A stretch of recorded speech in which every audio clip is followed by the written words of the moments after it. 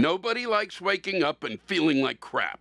With GhostBed, you don't need to worry about that. At GhostBed, you'll find made-in-the-USA mattresses with premium materials and backed by 20 to 25-year warranties. Plus, take 101 nights to break it in with their sleep trial. Listeners can get 30% off mattresses, plus 2 free pillows or 40% off GhostBed bundles with a mattress and adjustable base. Use promo code LEWIS at ghostbed.com/Lewis for a limited time. What's the first thing you do when you wake up?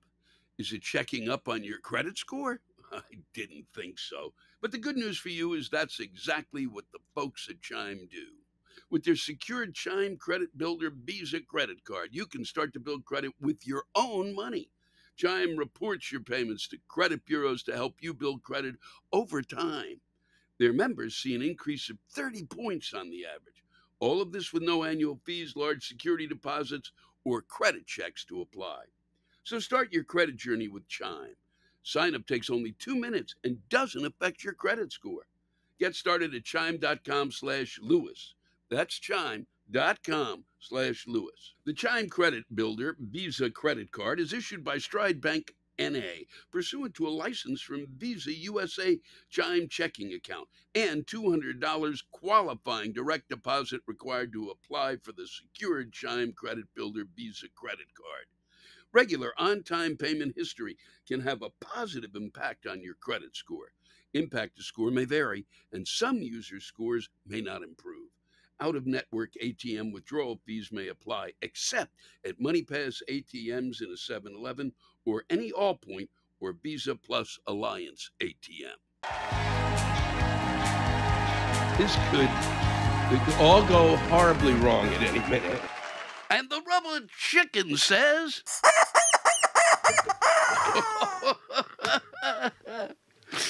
I think it would be fun if I dressed up as a real chicken for Halloween, but what do I know? I'm just a rubber chicken. Well, that is one of the most crazy things that has ever come out of your beak. You're going to dress up.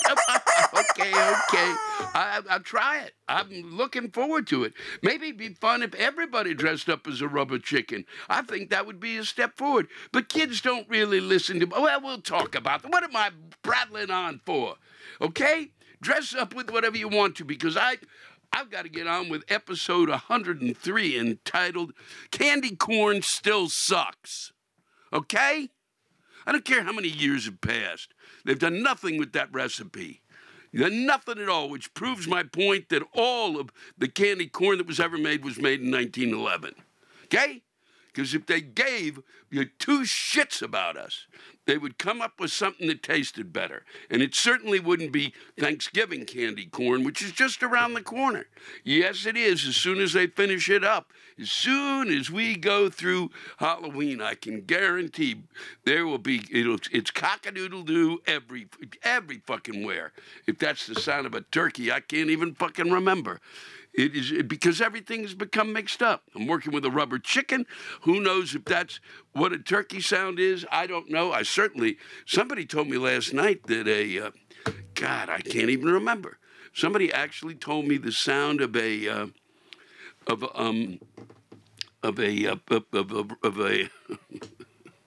peacock. And I can't remember what it was. Yeah, it's too bad. The memory still has not kicked back into shape, and I find myself on stage at times searching for things.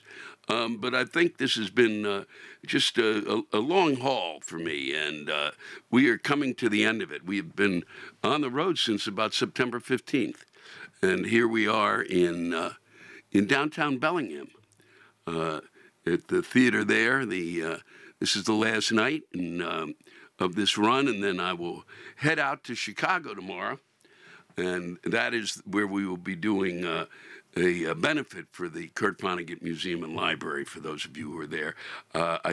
It'll be Wednesday. You probably won't get this in time, but just know that when you're listening to this, that's what I'll probably be up to. We'll be trying to raise money for that really terrific institution. And it has been some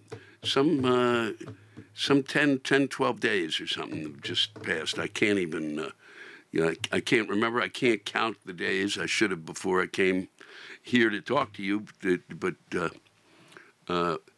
where are we at? We're at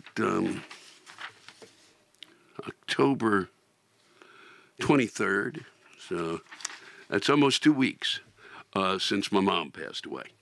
And I will probably talk about this from time to time, but because I think it's, first off, let me just thank everyone for the incredible outpouring in her memory. It meant a great deal to me, and I don't think she's gone very far because I don't think she really wanted to leave.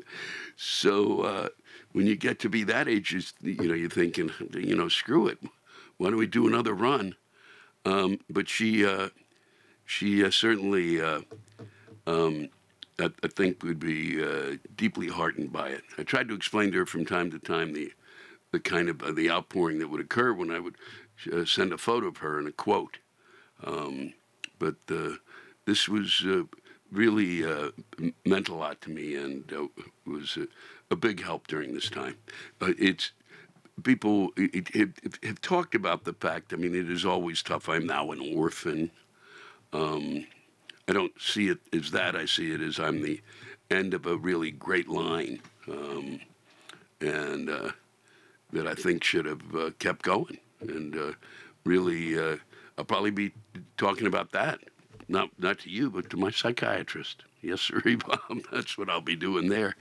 But I think that there's really a big difference between losing a parent if you're like in your 30s, 40s, 50s, even your early 60s, and if you lose a parent when you're 74.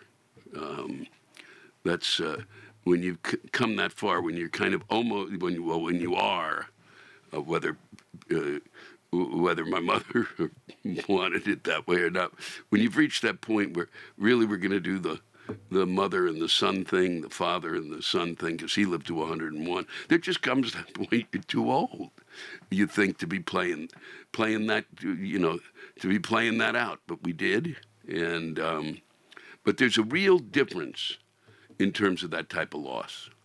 I think it's a different kind of a thing. It's because you go through a grieving in terms of the fact that you have lost that parent already in many, many ways, and it was incredible that my mother really ran that to about 102. But for about 2 years, I'd been grieving and even for longer, thinking that every phone call would be this would be the phone call. So it was the first time when that phone call finally came, it was that I actually knew it was coming and was prepared for it. But it has been on top of just keeping working, and how could you keep doing that, Louis? Because that's it would make no sense to go back at this point. I couldn't get back in time. She really drifted off, and I hope you don't find, if this is too personal, I apologize, but I don't know what else to talk about, really. That seems to be as important, except the thing that if what they've been saying about Donald Trump this week in terms of the papers that he had are true, and that if he did know that he went in front of the court and really lied, and he knew he was going to be breaking the law when he and his lawyers told him not to make the statements he made. I mean, at what point he does what he does? I mean, and they say he did it. They continue to say that's what you did. And it's one thing after another, and there's no movement, and it drives certain people crazy. It drives me nuts, because I've watched it even before he was elected president. But that's a whole other thing, and it isn't that big a deal right now, because I'm dealing with a kind of a different. When you lose a mother at my age, and yes, I'm going back to that now. it doesn't hit you as grief in that old-fashioned sense of grieving. It hits you as real depression and real exhaustion. And you put that on top of working shows. It's been tough, and I really appreciate the energy that the audience has been bringing and the energies that you brought to me and all of your kind words and all of your thoughts and everything that you've had to say to help me keep going. I'm pretty good about keeping going, but it was really nice to have that support, and it meant a lot to me. This week, we are going to be doing the Rants, I believe, from Eugene, Oregon. And no, we're not. Even though I'm correctly assuming that was what we should be doing, my crackerjack technical staff has stepped in to say that I'm a liar, even though I'm in charge, and could at one point have said, that's the ones I want. And they've said, no, no, no. What will they be? Portland and Seattle. It'll be Portland and Seattle. That's right, because we have said to Eugene, the hell with you. The hell with you, Eugene. Maybe at some point we'll do your rants, even though you've showed up in really record numbers. And I wanted to honor you, but my staff said, fuck them. And I've fought with them on this. The home of Ken Kesey. We will be doing the Eugene, Oregon rants, I promise. The ones from Portland and Seattle were absolutely spectacular. We had a really great 2 days, and not to say that the ones in Eugene didn't match it, but we had a run there that was really quite good, and we want to share them with you. And I hope you enjoy them. And I'm not sure about next week because we won't really have the camera. I won't be on the bus. I'm not sure if we'll be sending one out. We'll see. It'll be kind of a surprise, depending. I'll be home for the first time. So I might want to do some things around the house. You know, little, maybe fix up, maybe do a little fixer-upper stuff. That's right, you know. Maybe get my toilet working again. Whew, that'll be good to see. It'll be good to be home. It's always good to be with you. Thanks for listening to me prattle on today, because I really didn't know how to approach this one. And we approached it, we've done it, and now it's time to go back and see how my fantasy teams are doing. And I know that I am certainly been, I know that things have changed because I was not as focused on my fantasy teams as I normally would be. And that's called grief. That's what that is, when you're just not able to really get focused. But I will be. And I hope you all have a splendid week and really a tremendous Halloween. Make sure your kids have a great Halloween, because your kids have been fucked. And so make it the best Halloween they ever had. Okay? Because then they're going to have to deal with Thanksgiving and your family coming and all the bullshit and nonsense that brings. And then Christmas, you know, who knows? You know, just let's start with Halloween. Let's get that right for fucking change, okay? And seriously, if you want to dress up like a rubber chicken, be my guest. Take care of each other. Take care of each other, because that's the most important thing we can do. We'll see you at episode 104.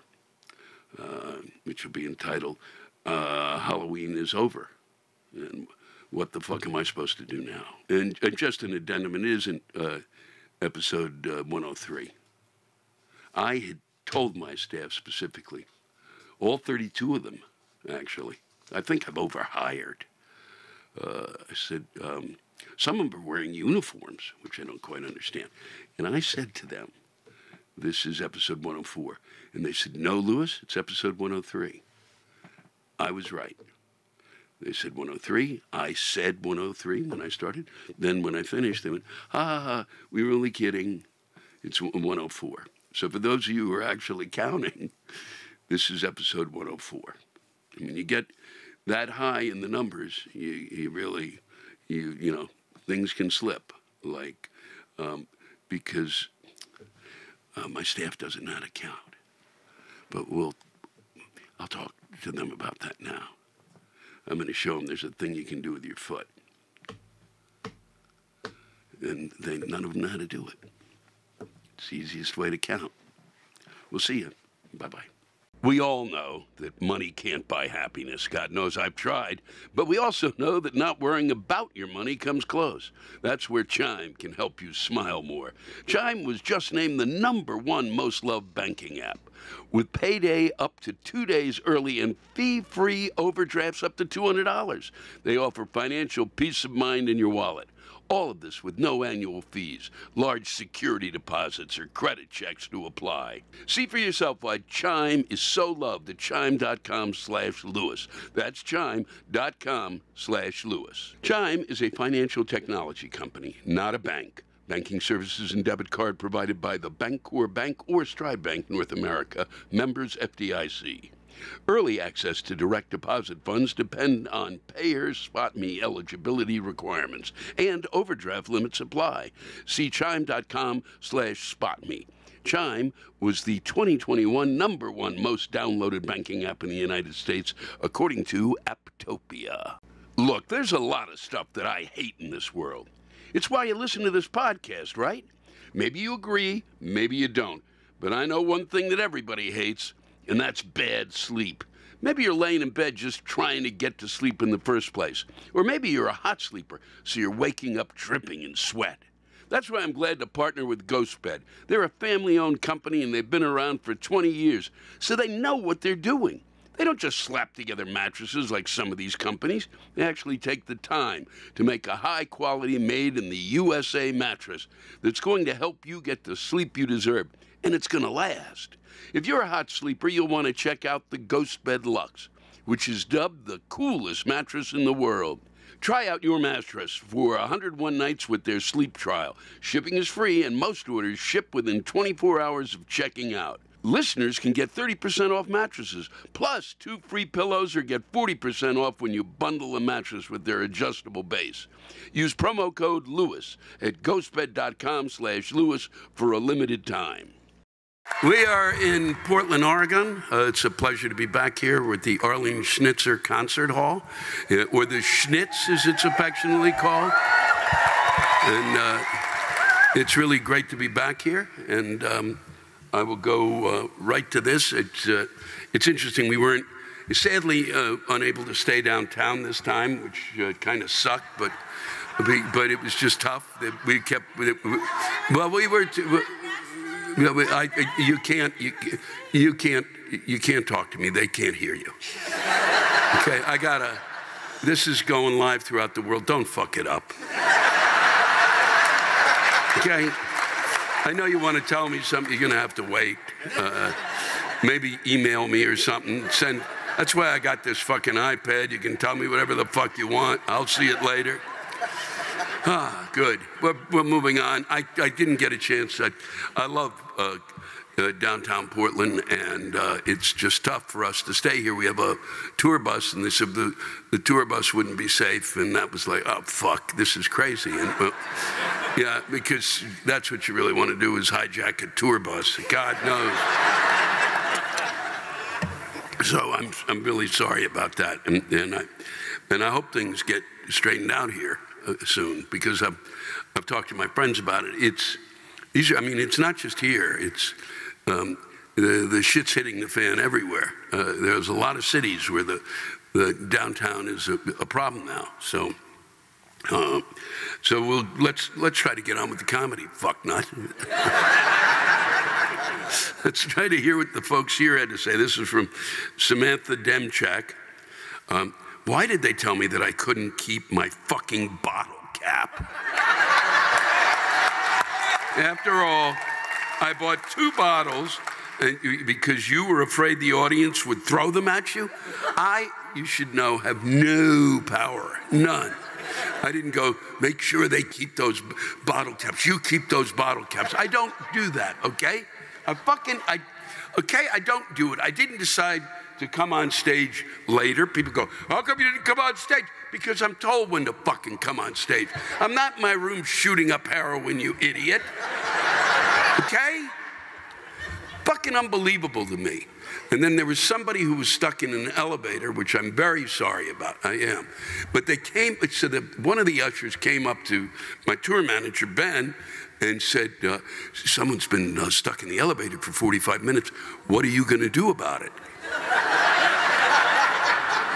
Well, I'm going to ask Lewis to fix the elevator. It's amazing what they think we do. Like, yeah, exactly. We got to. I get the flamethrower thing, but we've hit our flamethrower limit. You get the flamethrower out, and you do take a flamethrower to the poor people who are stuck in the elevator, which is an interesting concept. This is from Roxanne Belts. I'm in the front 2 rows, and the seats that we paid extra for are fucking plastic and uncomfortable.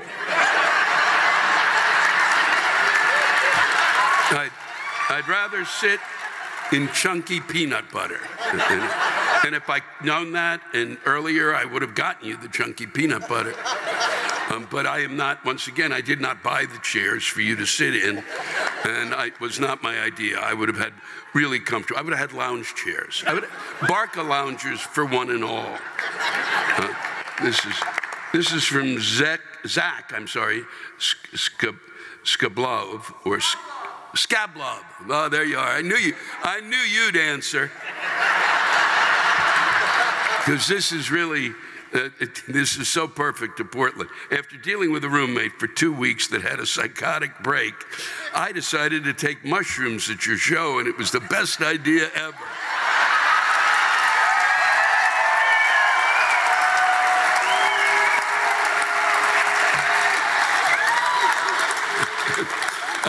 I hope it worked for you. You're listening to my jokes going, well, there's it. Jeannette Jolicoeur? Ah, I got it right. Every time I get it right, I feel like, hey! About the fact that it's legal to snort cocaine in Portland, but illegal to use a plastic straw.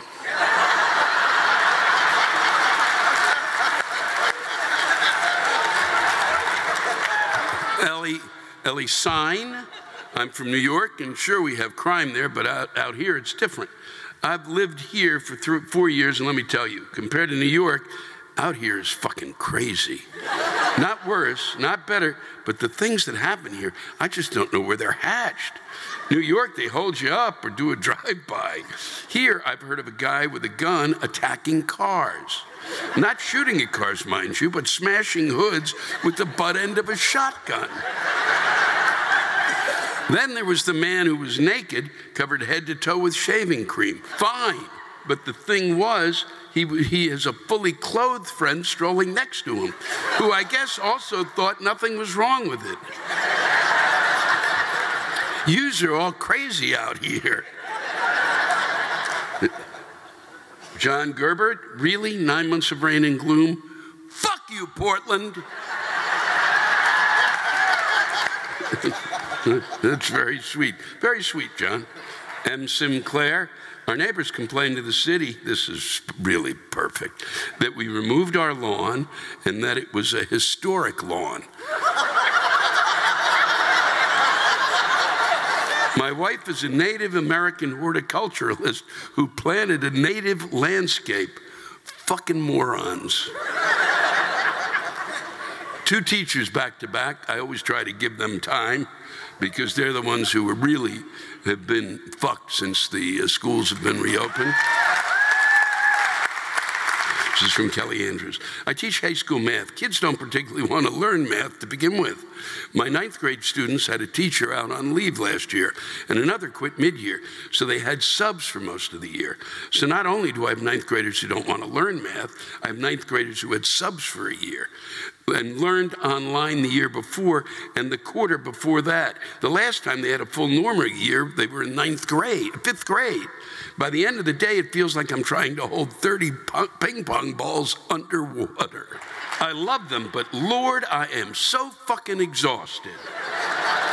Wow, teaching math in high school, boy, unbelievable. That's fucking. I would rather learn how to juggle knives.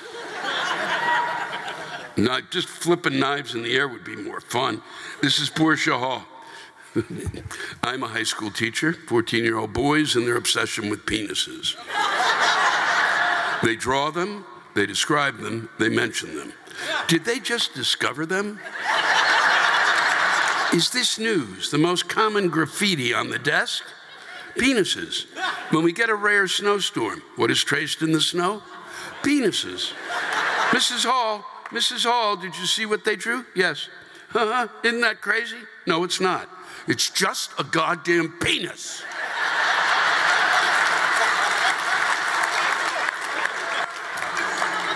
Caitlin Easter, I can't believe this fucking state is going to go red on the governor election. Voting Republican isn't going to solve the damn homelessness problem, which seems to be the only issue people are voting on. And then we have this damn Jill Stein, Ross Perot wannabe coming in and pretending she's an independent. And all that's doing is spoiling everything, so we have a Republican governor for the first time in decades. Like these white people know anything about what leads to the homelessness issue. They don't understand shit. Not that the city council is any better bootlicking after their virtual signaling about defunding the police. Wow. Well, I am really glad I don't live here. I just can't imagine. I'd wake up every day just close to a stroke. Or I would spend every day thinking I had the stroke. I'm ending with this because it's spectacular. And because it takes us out of the realm of all this nonsense we go through. This is from Warren Looney. I'm about to start interviewing divorce attorneys on the grounds of irreconcilable differences.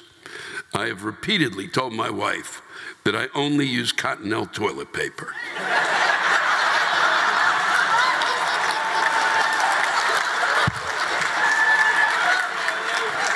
And now I have cut myself on substandard tissue. I immediately suspected something was wrong when I saw the roll. Where are the ridges, I asked myself. My TP has ridges. I reached out and grabbed the roll to unwind a few sheets of fluffy softness, only to find it was as stiff as cardboard. As I applied it to the intended area, my bottom was absolutely repulsed. More acceptable items would have been leaves, tree bark, or dried corn cobs. Got two references this evening for those of you who weren't here for the show. One, it was fucking flamethrowers, and now dried corn cobs. And that wasn't even the worst part. There was no cohesion. So I had to repeat this horrific process over and over and over again. After the assault had taken place, I sprang up to seek out the source of this abomination that was toilet paper in name only. And there it was, in the corner, in all its hideous glory. I could hardly believe my eyes, but it actually found its way into my home. Fucking Dollar General brand! I can't thank you enough, Portland. It's a pleasure spending time with you. Thank you to everybody who's been tuning in tonight. Tomorrow we're in Seattle, and then Bellingham on Sunday. Thank you again. Take care of each other. That's what really counts.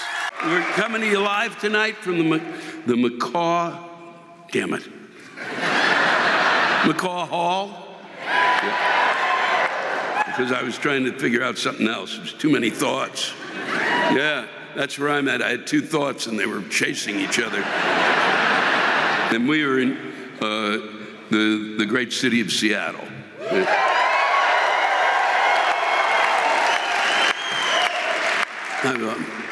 I've actually spent a bit of time here. I had the theater, the Contemporary Theater, did a production of mine a number of years ago, and it was called One Slight Hitch, and they did a terrific job with it. And the lack of, no, don't, no, it's a little late. It's perfectly all right.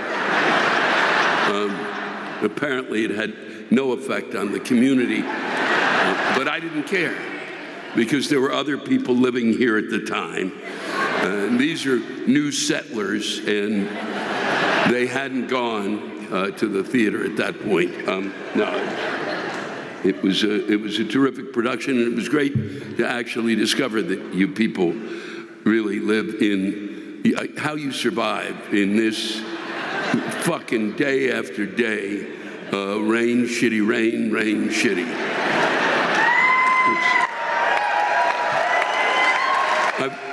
If you're thinking of coming to Seattle and you wonder what time of year, there's never a time of year. Whatever you choose, you're gonna be, well, and if the sun is out, it'll be the greatest day of your life. It was incredible every day that it would rain, and then one day the sun was out, and as soon as the sun came out, you would watch the workers come out of their offices, and literally, it was like watching some sort of a weird science fiction movie. But it's good to be back here, and it's always a pleasure. And so I'll start with this. Poor Schmuck wrote this. When you spend money to go see a good comic with an unobstructed view and a human wall sits in front of you. Yeah, if you could please send me the email for the evidence, that would be great. This is from Meeker Greg, and I'm just going to read this because I'm really wondering what it'll do to his relationship. What the hell? Women that don't appreciate sensitive men. But she sure enjoyed the front row of the show tonight.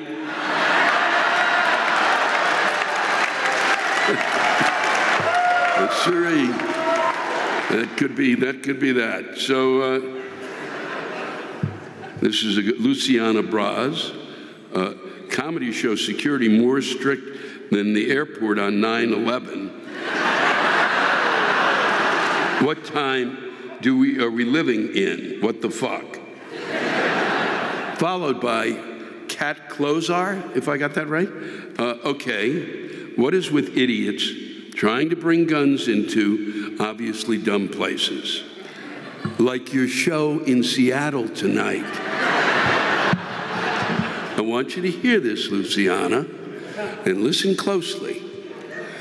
Because when I read what you read, I'm not until the last year, really, until things started to get weirder and weirder, did I worry about somebody coming in with a gun, because it would be like, really, I have no effect. They're better targets. If you don't waste the bullets. So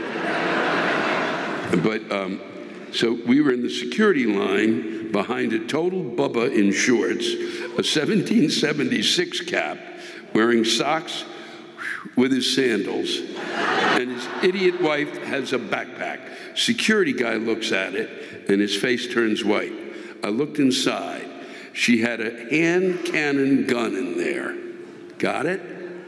Bubba gets belligerent, but I have a carry license. Young security guy says, we have a 2-minute response time with the police. Bubba says, what about an active shooter situation? He argues with the guy while we are thinking, it's a security line. They are literally looking for weapons. Obviously, it's a no-no, right? Also, what if you are the active shooter? Even if you don't use this, please know McCaw Security kept this guy out, and I really appreciate it. Thank you.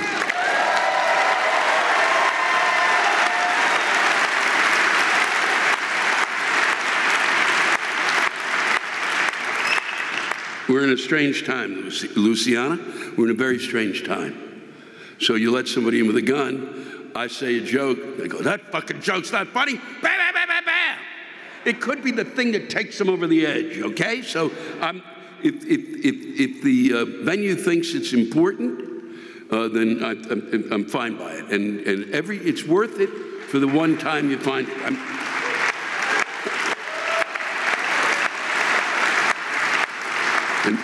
And those of you who didn't applaud, God bless you.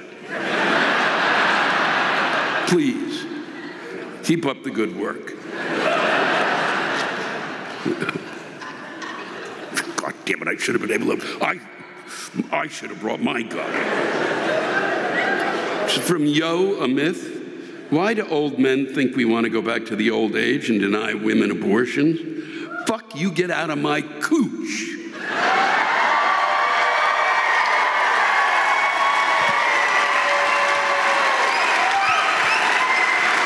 Why are we moving backwards, not forwards, as a society? Now, the part of the reason I read this, besides the fact that it's one of the few that were about this topic, but the word cooch. I just wanted to relate a story in case it was one of these things where I'll pick something and go, wow, what if there's like people break out into fist fights? God damn it, fuck you, I believe in abortion. No, I don't, god damn it, I'm pro-life, I'm pro-choice, blah, blah, blah, blah, blah. But I knew that I could save it with the word cooch. And because I was on Conan 100 years ago, and I was doing a thing about Martha Stewart's vagina. Yeah. And the Standards and Practices called me and said, well, I don't know about the word vagina. I said, well, that's the term. That's about as clean as you can be. Women have them. That's the joke. I said, why? What did you think? She said, well, I'd like you to use another word. And what word would that be? And it was the first time I ever heard this. What about cooch?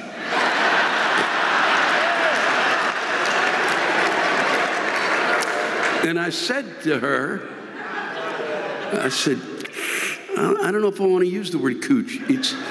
It sounds like I've been there.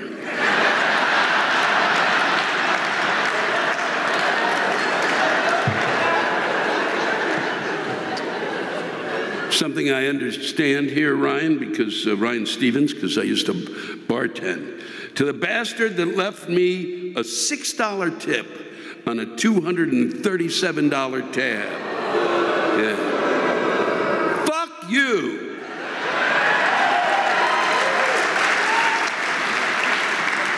Mark Jeannette, Seattle region just suffered some terrible fires nearby, which resulted in the worst air quality in the world. We all know the world is drying up, thanks climate change, yet there's still fuckers who act like fucking morons with fireworks or campfires in the woods and start wildfires. Stop it, you idiots. And then Michael Golan Johnson, did you happen to see that before you arrived in Seattle, we had the worst fucking air quality in the world? And now we don't. Why can't you show up in Seattle more often?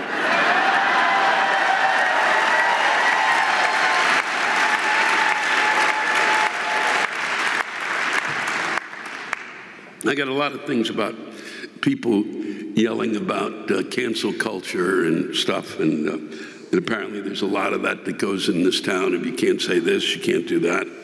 And that's a fun way to live, isn't it? Isn't it, to worry about anything that comes out of your mouth that you don't even know, that it's etiquette. What comes out of your mouth, what you really have to control is just the etiquette. There's certain things you don't say. You don't fucking go after minorities. I can go through a list, okay, but I don't have time. But I'm going to read something that I'm just interested to see the reaction. This is from Trevor Dodds. My favorite bumper sticker offends everyone. Eat a queer fetus for Jesus.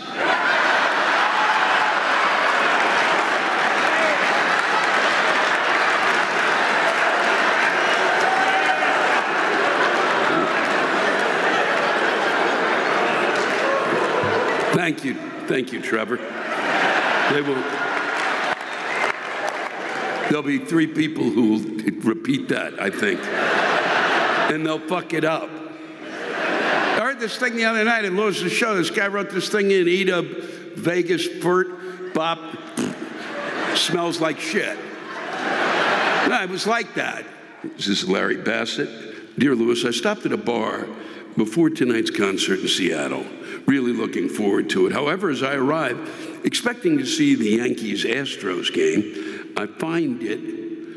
No! What I found was the bartender mesmerized by foot volleyball. I'll repeat that because I'd never heard it either. Foot volleyball. What the fuck? It took me 10 minutes to get their attention to change the channel. But it didn't stop there. This wasn't some bullshit pickup game in hippy-dippy Central. These were professionals. Who the fuck would pay to watch foot volleyball? When's it gonna stop? Then the announcer said they're petitioning the IOC for Olympic sports status. Holy God, if they get it, nose picking and jacking off should be next.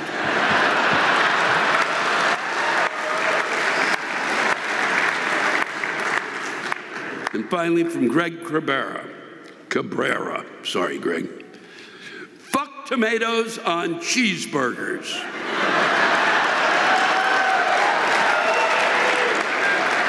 I know. When everyone pictures a cheeseburger, they pitch a pants tent thinking about a slab of beef with a slice of cheese lovingly topped with lettuce, tomato, and onion between a golden buttered bun.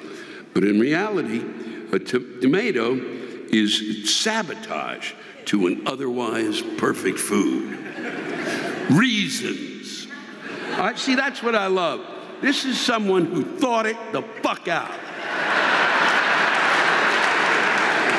First of all, mass food production has rendered all the delicious flavor out of a tomato, leaving them a rancid rind of red rubble, only rivaled by Satan's asshole.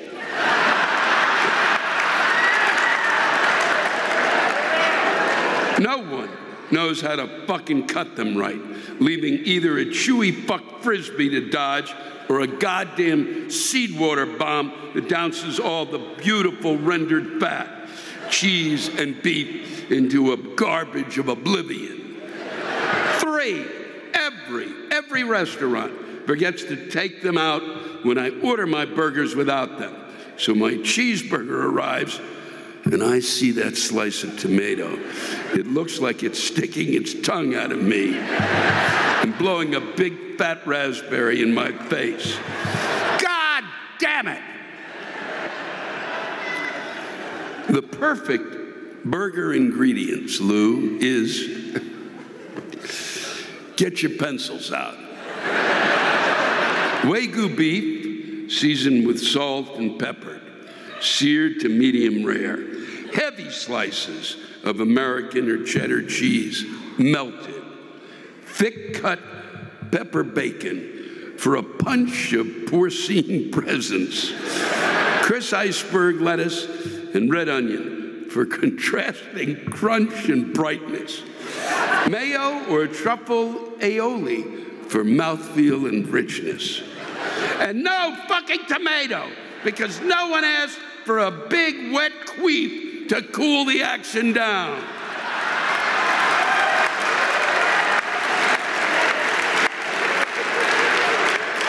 Fuck them. Fuck them and the vines they grew on. That's from Greg.